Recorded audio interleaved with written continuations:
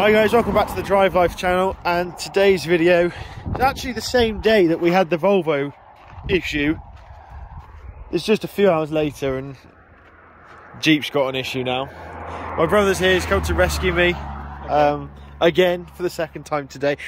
To be fair, the first one was Mrs. DL, not me. Good job I don't do anything, innit? It is. At least lucky, in the week. Lucky you're not like, yeah, in full-time employment. Yeah. So yeah,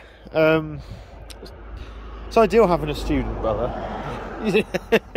So I was just coming up a hill, something went bang, and it's as if the transmission has basically detached itself from the rest of the powertrain. You can put it in park, drive, doesn't really matter, doesn't do anything. I've tried putting it into 4 high and 4 low in the transfer case, but still isn't working. I've also tried various, I mean the engine starts and runs no problem.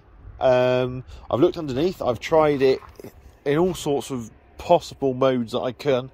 There's no dashboard lights, so I'm just a bit perplexed really, so I might have to give in and let the AA tow me home, which is a bit sad, but it is what it is. We're fairly close to the road, so we've got this little fluorescent jacket there just to actually, I say we're probably, stop people like that, we're probably closer to the road in this one than we were in that last breakdown earlier in the day. So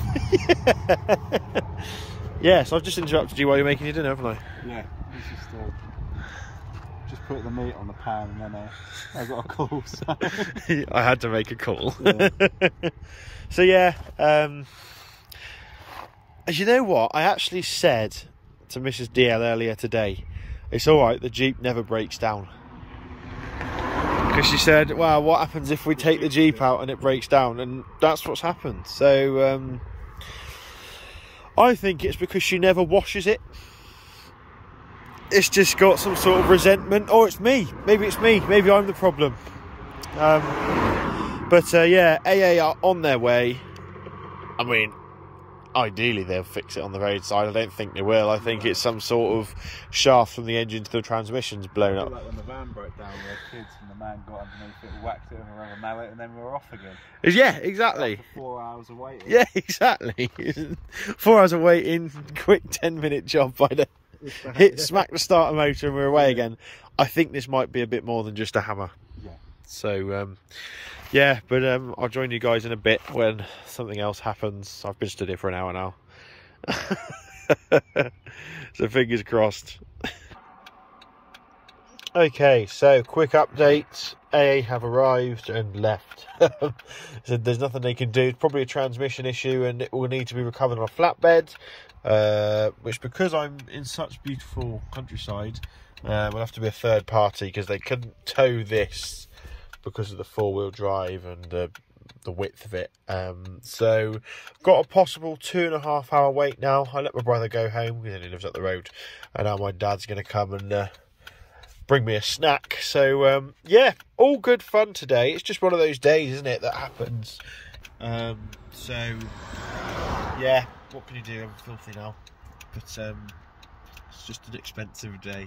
So yeah, hopefully I won't be too long with my snack. I think it's probably going to be a Morrison's meal deal from the garage. Will keep me going long enough for the recovery truck to arrive. But beautiful sunset happening. I'll show you guys. Yeah, stunning sunset. So yeah, all good fun. Okay then, so the next member of the family has now arrived. My dad. What's your professional opinion? I can't say it because it's my normal opinion. But it is, I think it is. Very kindly turned up and brought me a BLT and bottle of water, Snicker, crisps. Yeah, so we're still here. It's 3 hours. 3 hours later. Yeah, I've come back from Plymouth. You've driven back from Plymouth specifically to come and see me, wasn't it? Oh, exactly. Yeah. So I drove back from Leatherhead to rescue Mrs. DL today, and you've driven back from Plymouth today to rescue me. So although you haven't been much use because. Well, I just bought you snacks. Oh yeah, true. Yeah, fair enough. There's been quite a lot of you. So yeah, I mean, there's worse places to break down. Look at this lovely scenery. Yeah. You've got a stunning sunset over there. Near the peacocks. And there's some peacocks over on the farm over there as well, which is quite funny. Lovely house. So yeah, so the AA man, like I said, didn't really want to touch it. So yeah, it's all good fun, isn't it? Yeah. So the people generally being quite good at slowing down and moving over, which is quite nice. I think I'm gonna get bitten to shreds by bloody mosquitoes. Yeah. So might take shelter in the car. I'll leave you. Oh, just show them what you did to your arm. So he was welding his camper van and managed to wire brush his arm with the angle grinder. Yeah, and he's got. We've got like a nice big bit of chunk of flesh missing. What's that been? It's been nearly 2 weeks, isn't it, since he did it, and it's still bleeding. So it was a nasty injury there.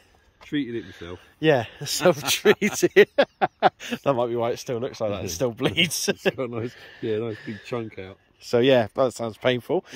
Well, but won't do that again. So use protective clothing. Thank you. And goggles. And goggles. Yeah, imagine. What protective clothing do you have on? I didn't. I had a t-shirt and I had my Bob motorcycle sunglasses because and also, how many hands were you using on the angle grinder when it happened? I was swapping over. I was getting a better position. So how many hands did you have on it? One. And that nearly come off. yeah, you lost that, didn't you? Yeah. So yeah, we're waiting for recovery now. Well, I say unfortunately. Ironically, I actually know the person who's coming to recover, so hopefully it won't be too long. Otherwise, I'll give him a ring. So yeah, see you guys in a bit. So we've been joined by some of our locals, as you can see. A field full of lovely cows there. We're very interested in. I think it's because you've turned up. What do you think? Yeah, cow whisperer. Cow whisperer. So I've just had a phone call from the AA to say, very sorry, but the original company who's meant to recover now can't do it. They think it will probably be another 3 hours. Now I've already been here 4 hours, so I think I'm just going to get a friend to come and recover me, to be honest, which is a bit of a joke, isn't it, really? We'll take on the whole thing. Yeah, it's a bit poor, isn't it, when it's taking this long. Yeah. So perhaps the RAC, they wouldn't have taken that. Perhaps I'll bring the RAC up and get see if they. Yeah, tell them you've been a passenger in it. Yeah. We've got some little calves stampeding now as well. I think they just love the Jeep. They're just running around playing, aren't they? Yeah, just having a chill. So, yeah, I mean, you know, it's one of these things, isn't it? I just can't believe that I've had to sort 2 cars out on the same day. What are the chances of that, do you think? Unlucky. Is a bit, isn't it? Have you ever broken down in 2 cars in one day? No. I broke down in a transit van, and that's pretty standard, though, isn't it? No, a driver broke down. I went down to relieve the driver. Oh, there's all the cows coming towards us. There you go. Oh, they're cute. You went to go relieve the driver. I went to relieve the driver, and then I was going to be recovered with the van, and the shift changed on the operation, and they forgot about me, and I fell asleep, and I woke up and it was all dark, and nobody knew I was down there. Where was that? That was quite a long time. Where was that? It was about 4 days. I wasn't very happy when I woke up. I can imagine. Yeah. Oh wow! Look, all the calves are coming to say hello. They're all coming. Is that limousine ball? Oh, there's a ball there. I think we'll start to move away. He's come to see all the chaos. I'm charging off the other way now. Oh, there we go. That bull probably weighs more than the Jeep. Probably weighs more than your car, and that's heavy. Yeah. So. It doesn't emit as much. I don't know, be close. Well, then yours makes up for it, doesn't it, in hybrid mode? Yeah. Oh, look there. Oh, God. What are they doing? Because you turned around and looked at him. So yeah. I'm gonna go home. Yeah, you can leave me to it, aren't you? Yeah. Well, you broke down in your camper van, didn't you? Yep. How long did that take for them to recover? Oh, you arranged that. You arrived at the campsite and then just arranged for them to take you home. Yeah, it was broken down. You need to come pick me up on Sunday. No, it was Monday morning, wasn't it? Yeah. And that was what, Friday, was it, or something? Or? Yeah, it was Friday night. Yeah. Unfortunately, I haven't got this luxury. I'm in a farmer's driveway, who has been very nice, actually. Offered to go and help me get me snacks and stuff like that, so... But yeah, so it's just another evening in Herefordshire, enjoying the lovely sights. So, yeah, old Mrs. DL's ringing me now. Okay then guys, just a quick update. It's now a month later and the Jeep still hasn't moved. This is exactly where we dropped it off when we had it recovered. Give a quick show of what we've done, a quick discussion of what we've done so far. We can unlock the door here.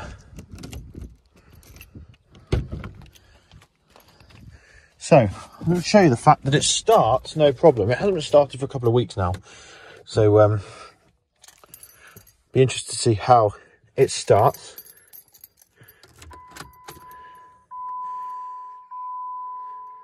got to wait for the beeps. There we go. So, as you can see, she runs no problem.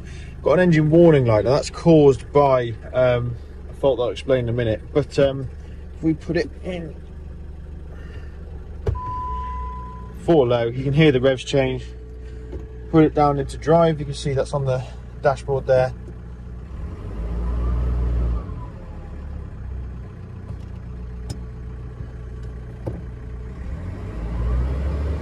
You can see that nothing is happening at all. So my theory is that we have had a transfer case issue. Now I have replaced the input speed sensor, which is what that fault is caused by. Basically the Jeep's going, well, hang on a minute, the input speed's enough to be going somewhere and I'm not going anywhere, so what's going on? So it makes total sense in my head anyway,